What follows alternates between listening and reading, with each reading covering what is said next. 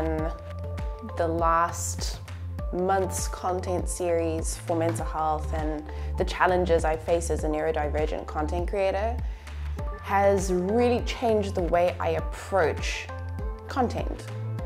Not just in what I put out, but also how I think about creating it. I'm sure you're expecting me to start talking about features and stats and all that ticky stuff. Well, nope.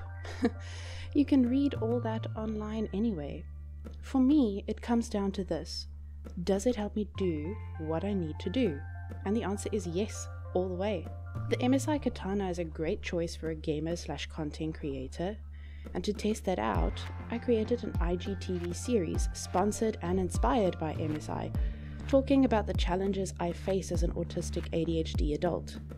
They were all produced with the laptop. I could pop the laptop down in the kitchen to read scripts and track recipes while I filmed. No cables required because the battery life is excellent. I could edit my content smoothly and quickly because the processing power is beastly.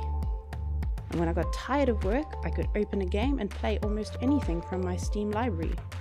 When that ADHD urge to change spaces kicked in, I could pack up and go anywhere without hassles. The autistic struggle to not start things until you have the perfect environment was also largely overcome by the easy setup and mobility. IRL Twitch stream? No problem.